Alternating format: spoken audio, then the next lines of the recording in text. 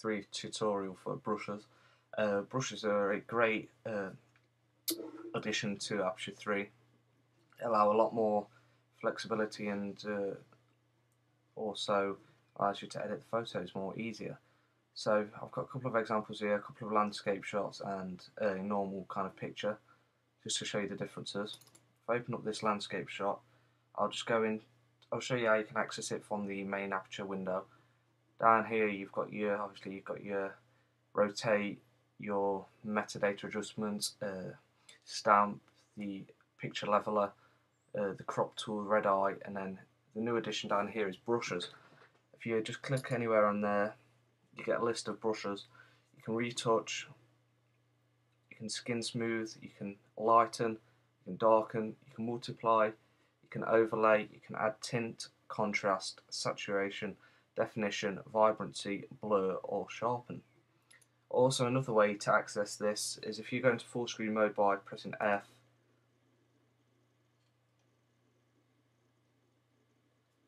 As you can see, you get a bigger view of the picture, and if you press H, that brings up your HUD. Obviously, you don't really need your HUD at the minute. Well, you can access the brushes from the HUD as well. You can, colour, you can brush in the colour, but at the minute I'm not going to be showing you that, so let's put the HUD away. And once you're in full screen mode, at the top you get the drop down menu which hides when you're just looking at the picture, and brushes are here next to red eye removal again. So for this one I think I'd really want to lighten up the sky. So go into brushes, I want to dodge, lighten, and as you can see it comes up, you get the little selection box down here. You can change the brush size, the softness, the strength, and you can click or unclick a box to detect the edges. So on here I'll put the brush quite big because the area is quite big, and I don't need to be that, I don't need to take that much care at the top. I can also always change the size of the brush once I get nearer to the more detail. So up here I'll just start brushing, and as you can see it's making a drastic difference to the sky. It's making it a lot lighter, giving it true to life feeling. As you can see there, I'll just brush this in. Also, this is very helpful if you use a tablet, a graphics tablet, which I currently don't, but I'm looking for one out in the market for one. So if you've got any recommendations, please put them below. So it'd be very easy to brush in. As you can see, I've put detect edges on so it doesn't go over the edge. I'm just going to change the brush size down a bit. I can get a bit more detail around the top of these trees. As you can see, it's very simple to do, and it doesn't look over the top. It's just brilliant. You don't have to do all either, you can just do parts, but for the purpose of this video I'm just going to be showing you obviously the other good points about it. As you can see there, just do the last couple of bits. As you can see, I've done that there. Yeah, it's not perfect, but this is just for the video's sake. And say I wanted to, now I've done a bit which I didn't want to, you think, oh god, you can either escape from full screen mode, you can go to edit and you can undo, or once you're in this you can click the erase button, and as you can see here I'll just do a line over there and you can see it takes it straight back off, no problems whatsoever.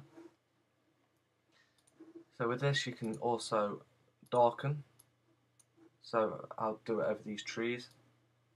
As you can see, it gives it a nice effect. Again, you can change the softness, the strength. As you can see, it's ideal, and it gives your photos a very nice touch, so you can do selective editing. What I also like about these brushes is it's not just for darkening and lightening, you can also add vibrancy. So to the water down here, I'll add some vibrancy.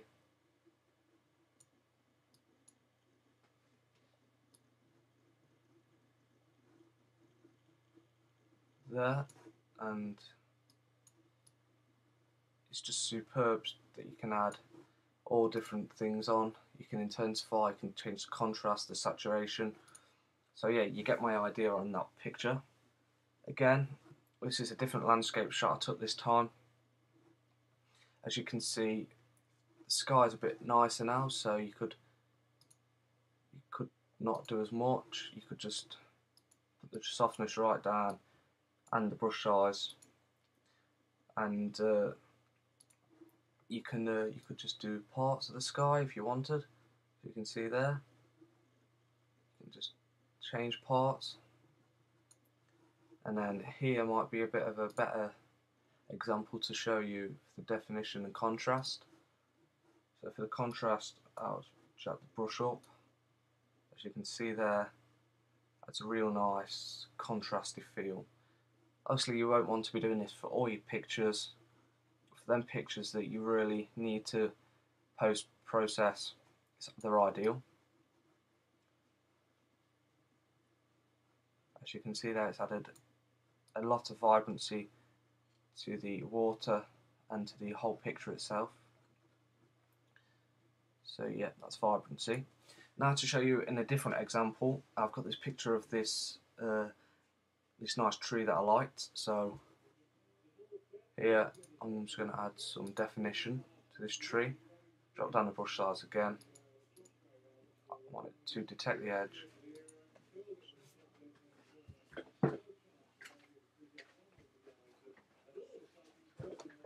I want it to detect the edge, as obviously because I'm only going to paint in the tree.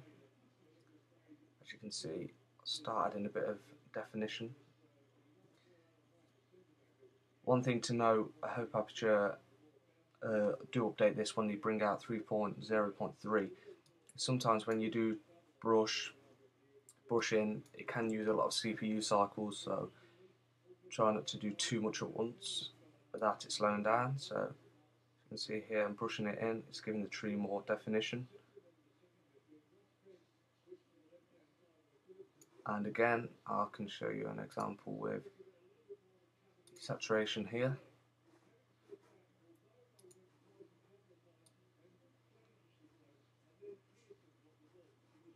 As you can see there.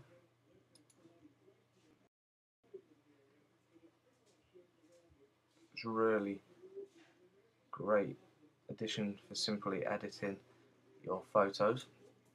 So yeah, that's Aperture 3 brushes. If there's any more tutorials that you'd like me to do, just post in the comments below. Thanks for watching, and I hope this helps you out in your Aperture endeavours. Bye.